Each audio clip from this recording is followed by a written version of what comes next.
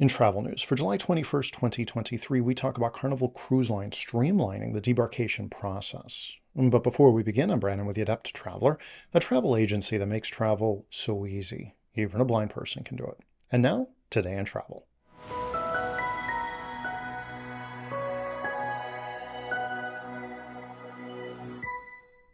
Innovation and technology have been weaving their magic into the travel industry in ways we could hardly have imagined a decade ago.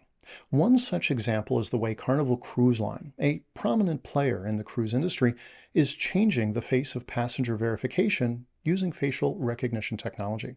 Now travelers are getting on and off the ship faster and easier, providing a seamless cruising experience. Biometric technology is being widely used throughout Carnival's fleet during embarkation. This technology is the same that has been adopted by 3 million passengers debarking at the cruise line's home ports. Aided by facial recognition, the debarkation process at these home ports has become an astonishing 30% faster. It's all about convenience, efficiency, and ultimately enhancing the passenger's travel experience. In collaboration with the U.S. Customs and Border Protection, the cruise line has expanded the use of this high-tech feature for debarkation. Now, 9 out of 14 of Carnival's home ports, including Miami, Florida, Port Canaveral, Florida, Tampa, Florida, Jacksonville, Florida, New York, Baltimore, Maryland, Mobile, Alabama, Galveston, Texas, and Long Beach, California, have introduced this revolutionary technology. The newest addition to the home port family embracing this innovation is New York, accompanying the arrival of the Carnival Veneza.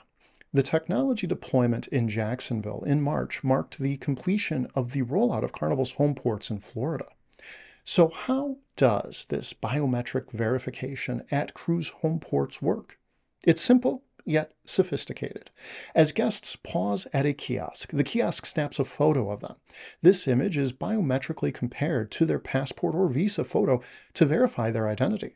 According to Carnival Cruise Line, this technology has proven to be 98% accurate. However, for those who prefer the traditional way of verifying their travel documents, the cruise line offers an alternative. Guests can request that a customs officer manually checks their documents. This ensures that the facial recognition technology does not completely replace human involvement in the process, but rather complements it.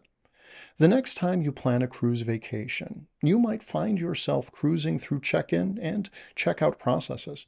And if you're on a Carnival cruise, you're likely to see how facial recognition technology is genuinely revolutionizing travel, making your journey even smoother.